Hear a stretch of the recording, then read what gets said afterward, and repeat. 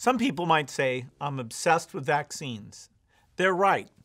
Melinda and I decided to make vaccines a major part of our foundation's philanthropic efforts after reading a newspaper article years ago about children needlessly dying from vaccine-preventable diseases.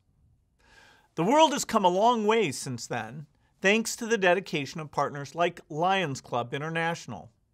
Lions are extraordinary fundraisers, but the true value of Lions is measured in something far more valuable than dollars. It's measured by the commitment and service of its members. When the Bill and Melinda Gates Foundation challenged Lions to raise $10 million for the Measles and Rubella Initiative, you reached the goal ahead of schedule. Now, Lions have committed to raising $30 million for Gavi's measles and rubella immunization programs by 2017, when Lions Clubs International celebrates its 100th anniversary. And our foundation and the government of the United Kingdom are matching each new dollar that Lions raise. All told, Lions are hoping to raise $85 million to help bring these life-saving vaccines to children.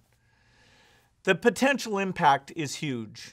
Every day, about 400 children die from measles, and 300 are born with congenital rubella syndrome, diseases that are easily prevented with a safe vaccine that costs less than $1.50 per child to deliver.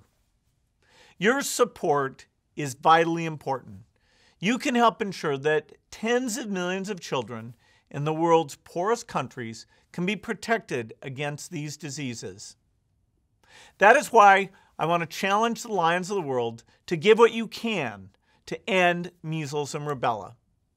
I'm so pleased that we're working together to create a better world where children and families can grow up and live healthy, productive lives.